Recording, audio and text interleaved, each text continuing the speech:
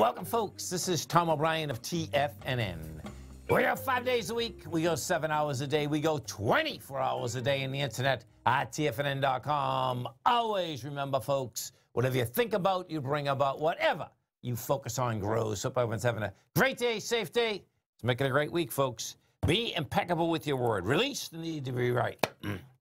When you believe something, you assume you're right. You may even destroy relationships in order to defend your position. Let go of the need to defend your position. Happy Veterans Day out there, folks. Make it a great one.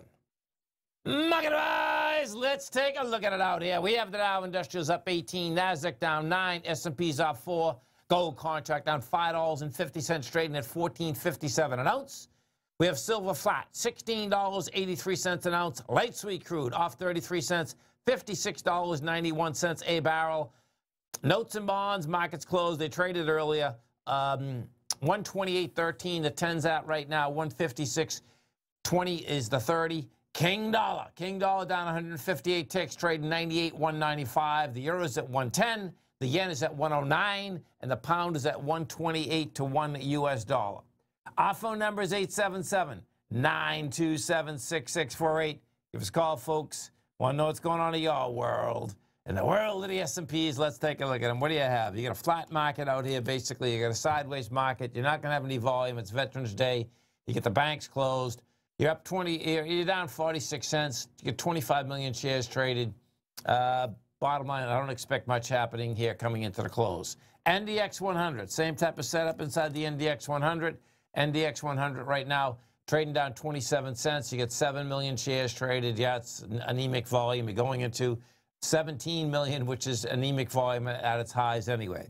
Dow Industrials, inside the Dow Industrials, folks, it's all about Boeing. Boeing saying that they think they're going to start delivering their 767 MAXs in December, and God bless them, man. I don't know how they're going to do that, but that's what they're claiming. And what you had when this thing come out, of course, Boeing shot up like a jackrabbit, 124 points.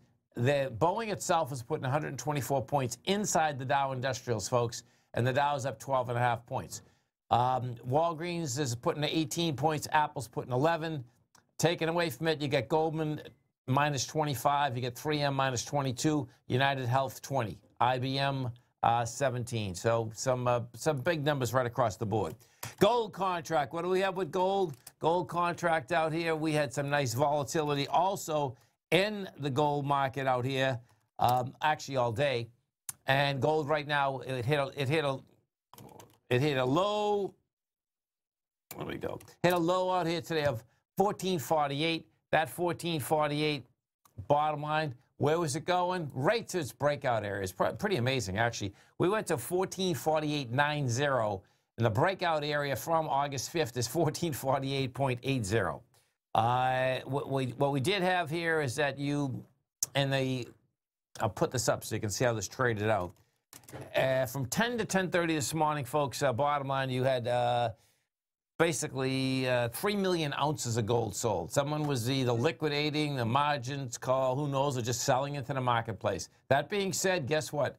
The gold contract took it, ate it, spit it out, and bottom line, what are you doing up here? You come back to the breakout area. You had lighter volume than a 1448.80. It wants higher price. If we go over and take a look at the GLD, you're going to be able to see it inside the GLD.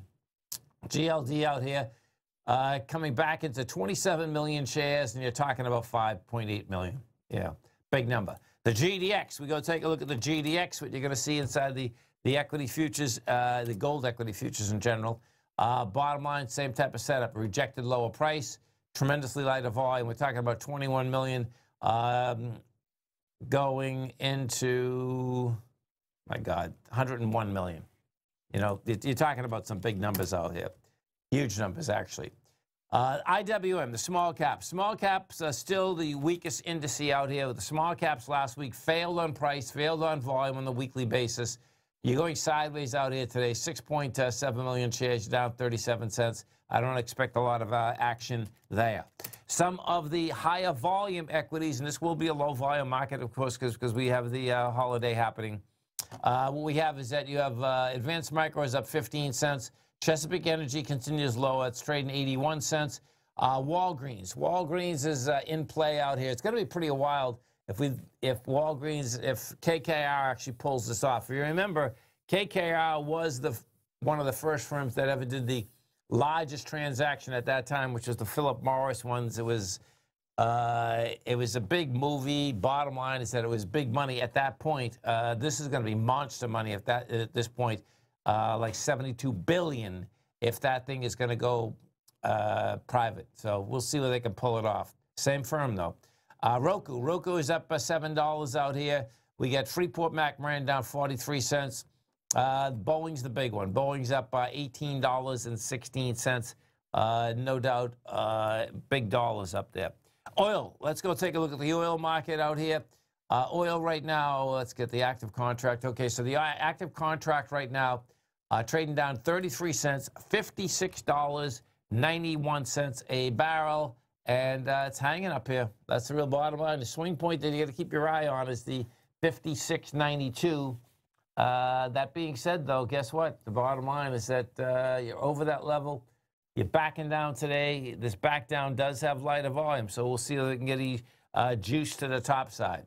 Silver. We go take a look at the silver market out here. Silver rejected lower price out here today.